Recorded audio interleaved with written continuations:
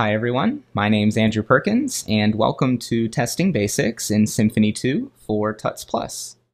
Throughout this course, I'll be walking you through learning the very basics of testing in Symfony 2 using the popular PHP unit framework.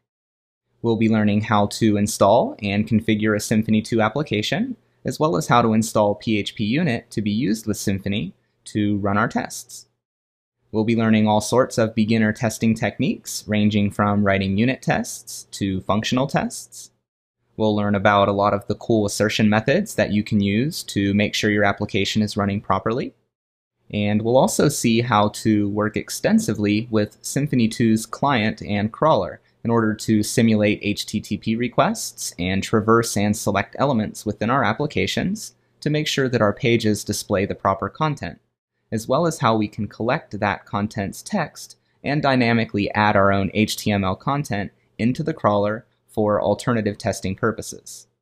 Finally, we'll learn how we can select and test for our forms, simulate a form submission, and test that the data was submitted correctly. I hope you're excited to begin the course, but that's it for this introductory video.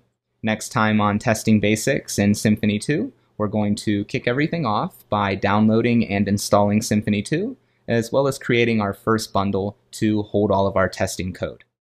I'll see you there, and thanks for watching.